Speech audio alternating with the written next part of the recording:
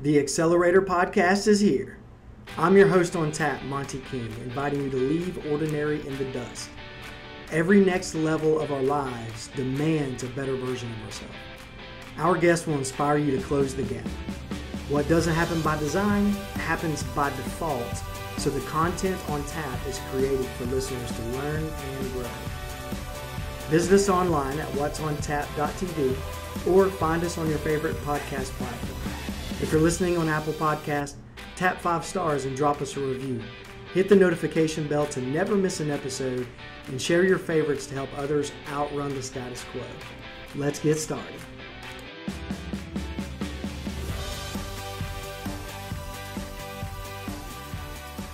Welcome to the Accelerator Podcast, where we find content that helps our listeners learn and grow. I'm your host on tap, Monty King.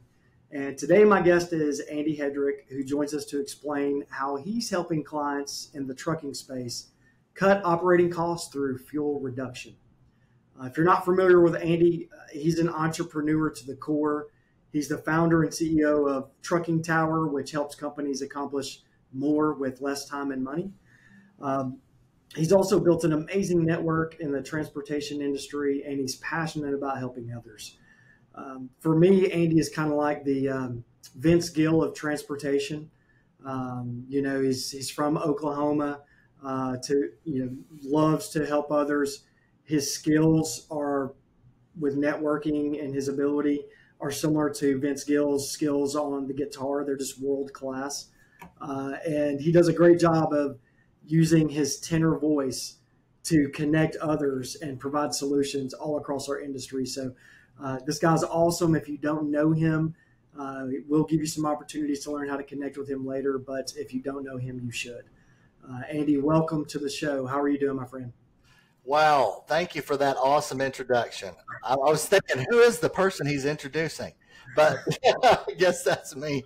It's been a lot of fun getting to know you, Monty. I've had you on my podcast, the Trucking Tower Podcast, and I really appreciate you having me on today. Yes, sir. And I'm excited about this talk. I've been thinking about it. So let's just dive right in. So tell us about CyberFuels and what led you to partner with them. So let's start there. Sure. So I've worked in supply chain technology for 27 years now. And in the last 6 years has been focusing on fuel and emissions reduction.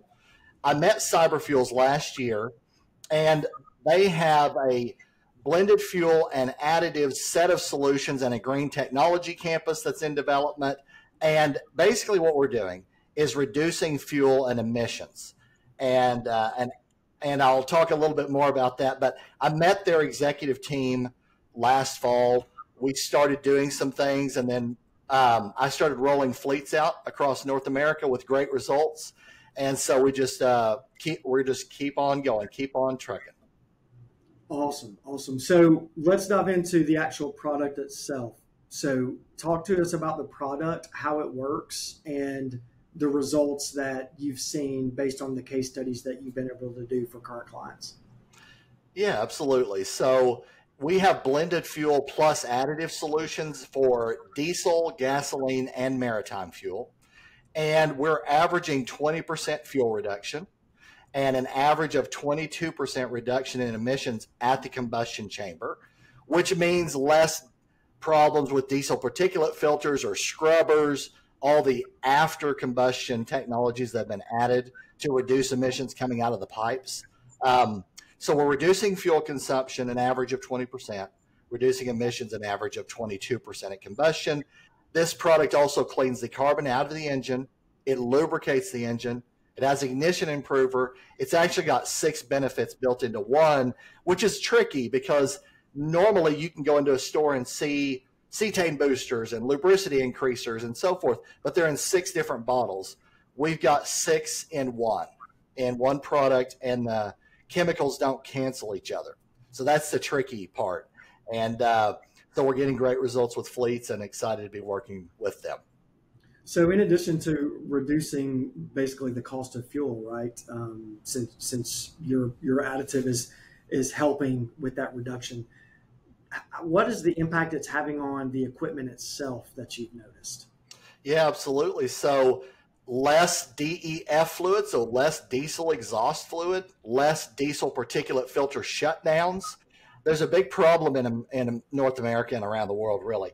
The new tier engines have diesel particulate filters that come in after combustion to scrub the air. Well, if you've got dirty air coming off the engine, you're going to have particulate filter problems and shutdowns on the sides of the roads for a trucking fleet, for example. If that happens, when it happens, it's about an $8,000 field repair. Plus, you have to figure out who's going to take my trailer and deliver it to my customer. I may lose revenue. I may have detention charges. There's a number of knock-on things that happen because of that problem. So we're basically cleaning the air coming off the engine to reduce those repairs and maintenance after combustion. And we're saving companies anywhere from 26 to 95 cents per gallon of fuel. Wow. Wow. Can you give us any specific results that you've experienced with your current clients? I know you've kind of high level in general said it's about this, but are there any specific studies that you can give us or tell us about? Sure. We have a fleet out of Florida where we did an 11 engine test where we took a baseline for 15 days. We do a clean out cycle, which cleans the engine out. And then we have a test cycle. And they got 30.39% miles per gallon increase. So that's a really interesting one. And on that one, their engines are a bit older than average. So the older the engine, what happens is miles per gallon decrease over time.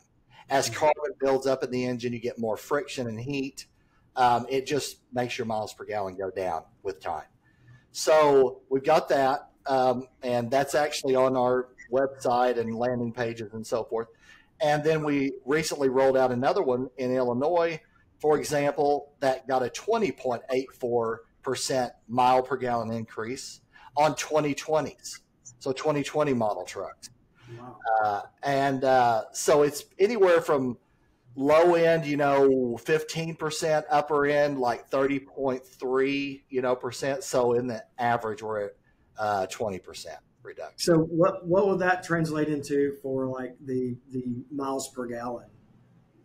Yeah, so we'll go from like taking a 6 miles per gallon truck and make it a 7.5, or a 7 mile per gallon truck and make it an 8.8 or 8.7, But it basically equates to an average of 20% improvement in miles per gallon. Not to mention all the other benefits from the maintenance perspective and everything else that we spoke about. So that's pretty fantastic. Right. So where can truckers pick this product up? Is it just in any random store? Do they need to go to the website? What's the best way for somebody to get their hands on some of this? Yeah, our website is truckingtower.com, and you'll see CyberFuels as a partner solution. You can go there, get signed up, and we'll work with you, whether you're a fleet executive with a fleet of trucks or a fleet of marine engines or generators, but you can basically go there. You can do a 15-minute meeting with us, and in that meeting, we basically look at your fuel consumption, and we'll do a net savings calculator with you. So what is the opportunity? And then you'll have a feel for what the dollar amount is in net savings. And then from there, we just talk about who, what, when, where. Where do you want it delivered? Who's going to do what? And just set up a project, basically. So at that time, they can order as much or as little as they want to give it a test, or if they want to just continuously order in bulk, they order it directly from you, and that's the access point to be able to get it. Right. Is that correct? That's right. Yep, absolutely. Go to the website. It's a 15-minute Zoom meeting. It's 15 minutes to walk through what it is, how it works. And then we talk about where do you want it delivered, who's going to do what. We've got multiple lab and field studies on that page, so you can see what other fleets and like Olson Ecological Lab out of California. They're the ones that ran the emissions test on combustion. So they're the ones that showed 21.9% emissions reduction at combustion. But you can see field studies there, and then just click a link there and book a 15-minute. We'll talk it through. And then basically from there, it's where do we go? Where do we need to sit? How many trucks? And all of that sort of thing. And we love doing field tests, frankly, with companies because it gives us more and more data, right, of other fleets and what they're getting. So we love doing field tests with clients. Well, so let's talk about how our audience can get in touch with you if they don't know you already. So how can they email, phone number, website, LinkedIn? Give us all the goods on how we can connect with you. Sure. So truckingtower.com, you can go there. We've got a contact us page. We've got a 15-minute Zoom there. LinkedIn, I'm all over LinkedIn quite a bit, as you know, Monty. So Andy Hedrick on LinkedIn at Trucking Tower. And my email is andy.hedrick@truckingtower.com. Awesome. What is the one thing that you would want our audience to really know about the opportunity with CyberFuels? From an ROI perspective, it looks like it does more than pay for itself. Aside from that, is there anything else that you really would just want to encourage someone to check it out? Yeah, I mean, for all these companies that are wanting to go greener, right? And they're not ready for hydrogen or electric or, those things that cost more money, frankly. We can help you move your ESG goals forward while saving you money. And that's the thing that's different. We're a green technology company, and we've got all kinds of things in the works, but we can help a company go greener while saving money. And that 26 to 95 cents per gallon of fuel is what I normally lead with, right? Because they're used to, we got to buy a truck that has diesel particulate filters, and those trucks are $15,000 more than the older trucks. And we have to then use DEF fluid, and we have to change those particulate filters. It's like cost. And what we're saying is we can help you go greener with a net cost savings. That's the big difference in what we're doing out there. That's awesome. And that's certainly a differentiator if I've ever heard one. So that's fantastic. Awesome. Well, go ahead. I'm sorry. No, I was just going to say it's an exciting time. Really, really fun. I love working with fleets. I've been really fortunate, Monty. I've worked with 70 of the top 100 fleets in America. And it's been a 27-year career, and I'm so thankful to the trucking industry, the maritime industry, the rail industry, everybody that's moving these products. Because if you look around, everything we have was delivered somewhere, right? And without that economy, without that supply chain economy, we would be in bad shape. So I'm very thankful we're able to help. We love being able to help and just basically bring it to the supply chain industry and help the supply chain industry reduce costs and operate more efficiently, basically. Absolutely. And what I would also submit, as I do the commercial insurance side on my side of the fence, what you're doing also has an impact on moving the needle from the rate on the commercial insurance, which we'll talk about on your show another time. But the impact that you're having is exponential. And that's the part that I want to make sure everyone understands is this isn't an additive that you see on the shelf that you go get or 6 of them, as you mentioned earlier. This is an all-in-one, and it's going to impact your bottom line in ways that you can't even imagine. Right. Absolutely. I appreciate you bringing me in, Monty, and talking about this. But you're right in that engine that you've been running around is clean and lubricated, and you're getting the mile per gallon improvement. So the resale value of that, or how long you keep that truck on the road, changes with this. So, is there a downside? I mean, I'm trying to find one. I can't really find one. I mean, it seems awesome.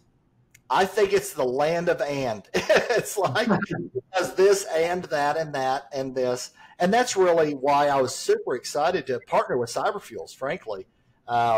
We're getting amazing results, and there's really no downside. We've treated over 60 million gallons of fuel. CyberFuels is publicly traded, growing, doing amazing things, and I don't know that there's a downside here. Awesome. Well, let's do this. Let's transition real quick to what I call the TAP 5. Now, these are 5 questions that I want you to give either a one-word or one-sentence answer to. They're simple, so don't worry about it if you didn't have time to prepare. So let's get started. The first question is, what is the worst operating cost savings advice that you've ever heard for a trucker? The worst ever? Well, I heard a company once say, we've done all these things with wind flaps and trailer fairings to improve the aerodynamics of our fleet.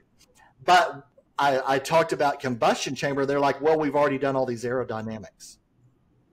And I was like, well, that's a different thing, right?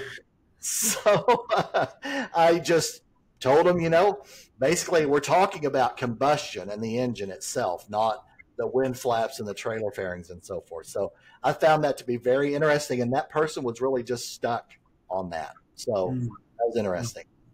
Well, on the flip side, what's the best operating cost savings advice that you've ever heard? I've seen some fleets that are really doing some cool things with retaining drivers through driver performance of their engine that they can control, right? Mm-hmm. So they're giving them incentives to drive that truck, that big rig, efficiently. And there's all kinds of tools and reports and so forth. That is really neat because there's a big time driver retention problem and a driver recruiting problem. Well, when you incentivize somebody and you say, thank you, you're helping us, and we're going to give you some of that back, that's really nice. I think that's a good idea. That's awesome. We're going to have to talk later about that. I'd love to learn more about that. So that's a fantastic idea. I love that. It is. It is. All right. So the next one, why is Oklahoma's nickname the Sooner State? So that goes back to basically the founding of Oklahoma. There was a land run. Okay. And everybody was supposed to line up and then go out and stake their claims on land. So what happened was some people cheated and left early. So they went sooner than everybody else, and that's the Sooners. Oh, that is awesome. So I've got to know, have you ever been to the annual Bigfoot Festival?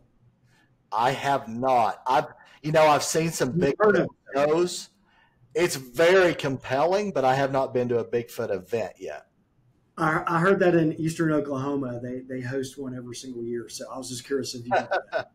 Oh man, I could go on and on about some different documentary shows that I've watched and things I've seen and heard. And you've seen the footprints and the little video clips and what in the world is that? And then the howl from the forest. And it's like there is really some compelling evidence out there for these big feet, I guess, or Bigfoot, animals, whatever they are. It's really compelling. That might be another pod that we'll have to do as well. So we'll do that for another topic. But yeah. All right, last one, and this is the best one of all.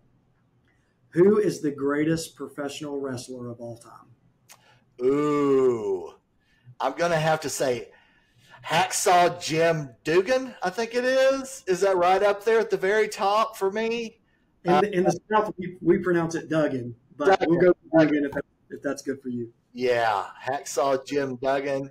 He's right up there at the very top for me. There's a bunch of them, but he's right so up there. So what triggered you to think of Jim Duggan? What was there a moment where?